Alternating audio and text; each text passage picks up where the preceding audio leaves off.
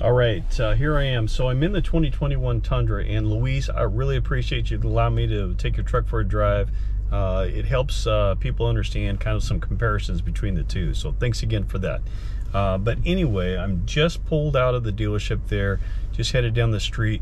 One thing I noticed right off the bat is that the throttle response on the 21 seems a little quicker. And I know that that has something to do with the turbo spooling up. The funny thing is that once you get past that initial just barely crack the throttle, you have quite a bit more acceleration from the 2022 model with the V6 twin turbo. So I'm gonna head up. I'm gonna take the same route that I took in my truck, and then I got some railroad tracks coming up here.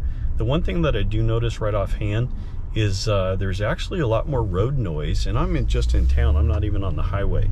But there is more road noise and noise from the outside that I'm picking up that, like I said, I didn't have in the other, or didn't have in the 2022 model. So we're going to go up here a little bit further, and then we're going to hit the railroad tracks just to feel the differences there.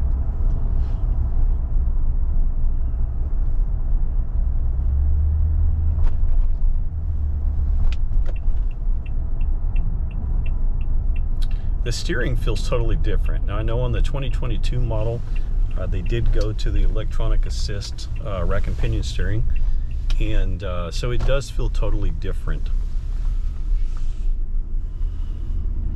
I'll be anxious to get out on the highway and see what type of a difference it actually feels like. And I mentioned to you in earlier videos that, you know, I've been driving Tacomas, and so it was a huge difference to go from the Tacoma to the Tundra. And one of the things I noted right away is that how much of a difference there actually was in the input that you have when you're driving. The Tundra seems to drive so straight and takes very little input just to driving down the freeway. Ride quality, I would say that one thing is different. Now, I do know that the 2022 Tundra has the hydraulic struts, not struts, but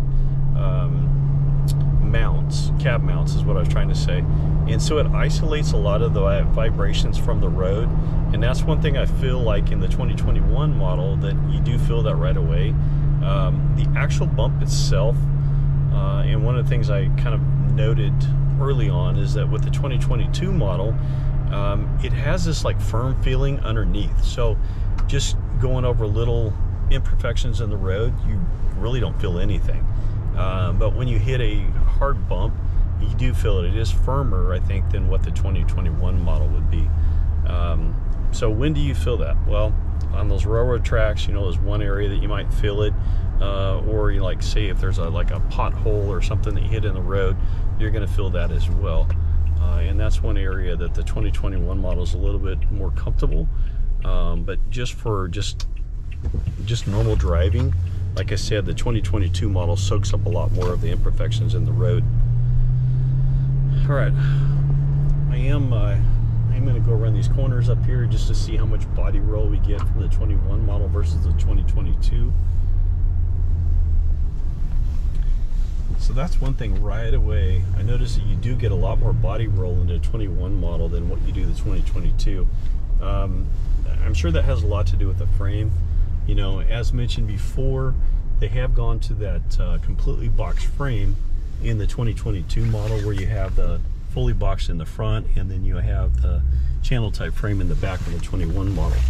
And so that's a huge difference there.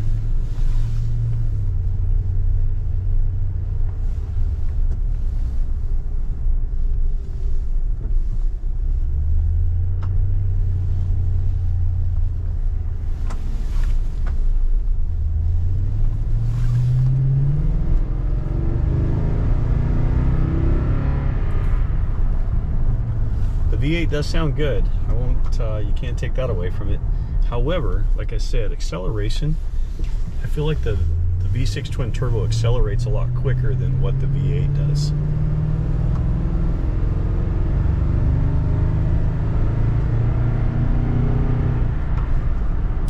Now, as far as horsepower goes, you're at 380 horsepower with 401 foot-pound torque, 401 pound-feet of torque on the 2021 model, where on the 2022 model you're at 389 horsepower with 479 foot-pounds of torque. So you can definitely feel that torque. It comes on a lot quicker. And I know that with a naturally aspirated engine, it takes a little while before it opens up that second chamber to get that additional airflow in there. Where with the twin turbo, obviously you're forcing that air in there, and it's gonna be a lot quicker. So, you know, that's just some distinct differences. I do apologize, having a little hard time talking today. But yeah, those are some things that are very different. The other thing too is that on when you first get into the 2022 model, you look out there in the hood, it goes straight out further, where the 2021 model has a tendency to kind of slope down. So you probably have a little better visibility on the 2021 model. And the other thing too is that, flip this back around, the 2022 model, you have a narrower windshield in the front. And you notice that right away when you sit in the vehicle. But the one thing that I will say is that you have better visibility through the side view windows, and I know that has something to do with where the A-pillars are at. And so, you know, visibility, honestly, I think is better in the 2022 model than it is in the 21. And then your blind spots are a little bit different as far as the location of them as well.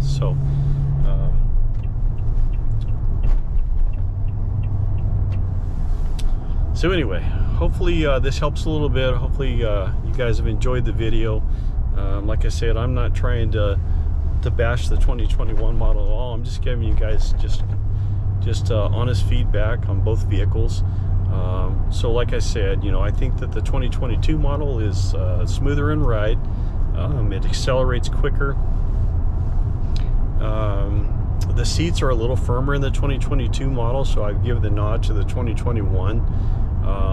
But I think that most of the features in that 2022 model are a definite upgrade as far as the two trucks go. So if you have any questions, any comments, anything else I can help assist with, please don't hesitate to put a comment in there. Please take the time to like and subscribe, and I'll be happy to answer any questions you may have. Thanks again. Thanks for watching. Okay, I'm just getting back from my drive here, and one of the things I wanted to point out is the visibility that you actually have in this truck versus the 2021 model. As you can see there, and I intentionally did not park in the parking space just to leave enough room between the two trucks. But anyway, now your rear cross traffic alert just kicked in there. You saw him walk by, but it picked that up. But you know, the way that you can see on the screen,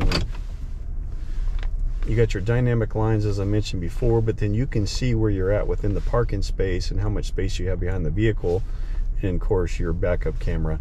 And so just the backup camera part alone is actually bigger than the screen in the 2021 model. And then of course you do pick up the you know, the side view mirrors there.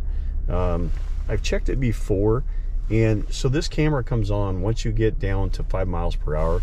It will actually pop back up on the screen, and of course it gives you a front view rather than the rear view. But you can see, you know, how close you are to objects, but you can see vehicles in front of you and what have you. But like I said, less than 5 miles per hour, that camera will automatically come on. There is an auto setting, which is right there, and of course you can turn that feature off if you don't want it to come on all the time. So anyway, finished with my drive on this one. I'm going to jump in the other one and take it for the same loop.